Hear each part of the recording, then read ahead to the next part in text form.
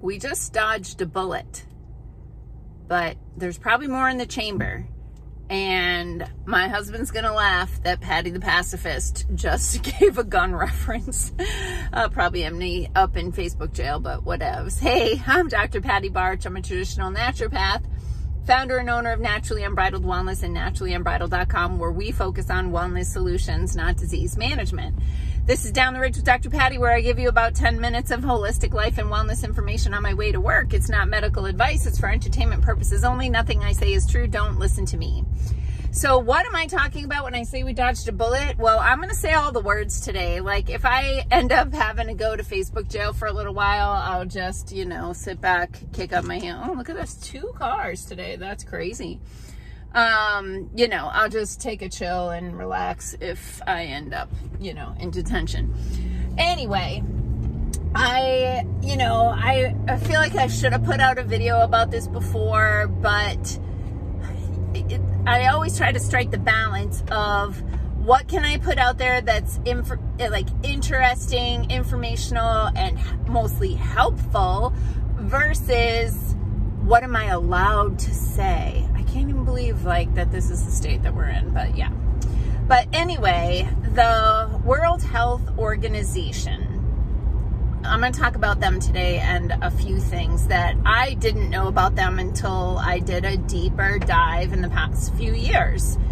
But my original place in my brain where the World Health Organization lived was basically in the same place that the United Nations lives or NATO lives, right? Like, I just had it in my compartment in my brain that this was just a government organization, that this particular branch, so to speak, was focused on health.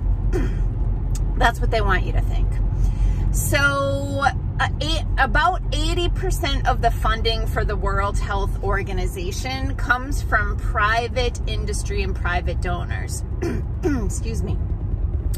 Only about 20% of it comes from government funding, which is like just a budget line item, right? The people who work for the World Health Organization, more traffic today, this is crazy. These people are not elected officials. They're just hired. They're just hired.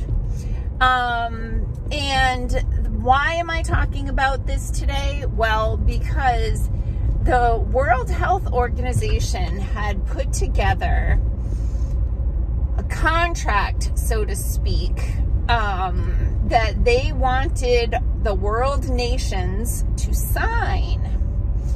And they were very deceptive in how they wrote this this document, and it was very much about, okay, if there's a pandemic, we're in charge of everything until that we determine that the pandemic is over. We also get to determine what defines a pandemic. And so it was considered binding, so that if a country signed it and then they're like, no, you can't mandate that on our citizens. I don't know who would be enforcing it. Like, that's not clear, because clearly the WHO doesn't have an army. But it was considered enforceable. So the part of the deception, as elected officials started pushing back on the threat to their power, the World Health Organization did some things like change the name of the document multiple times so that searching for it online became more difficult. So you couldn't really find their initial or early versions that had the main power grab in there.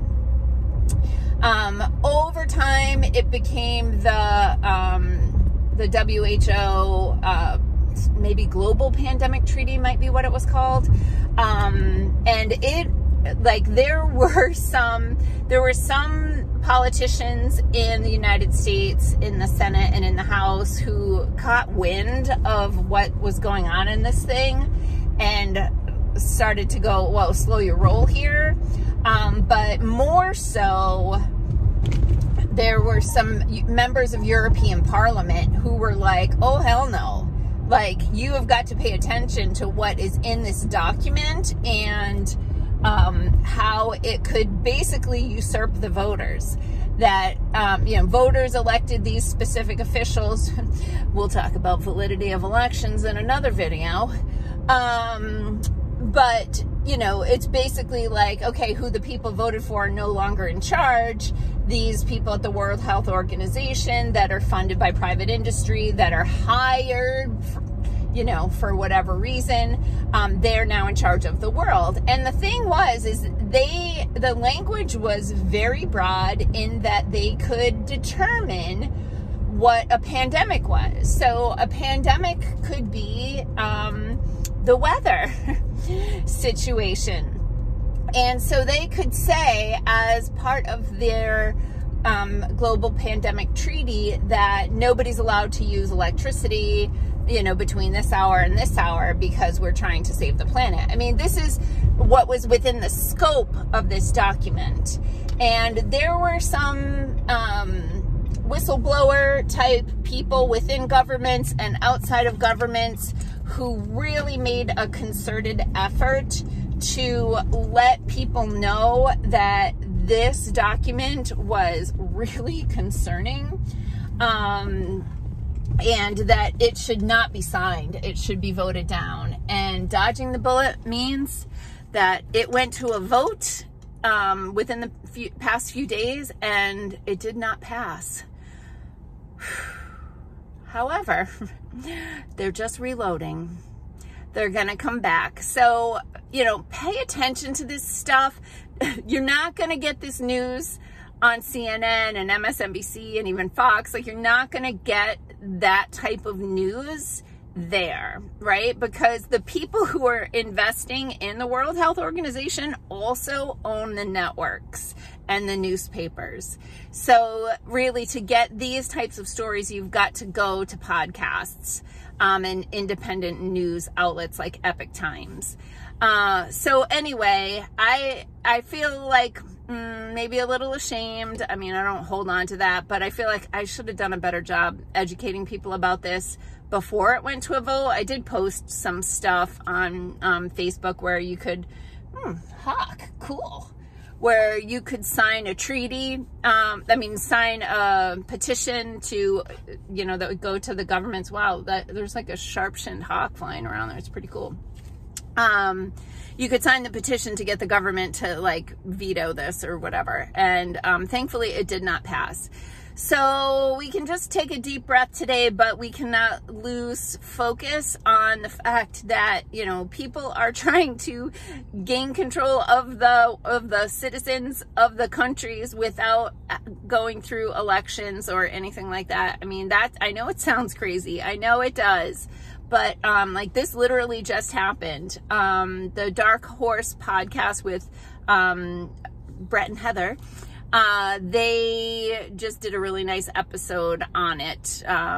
So if you want to check out that and dig deeper, check out the Dark Horse podcast and look for the one with the WHO in the title. All right, peace out, peeps. Have a healthy day.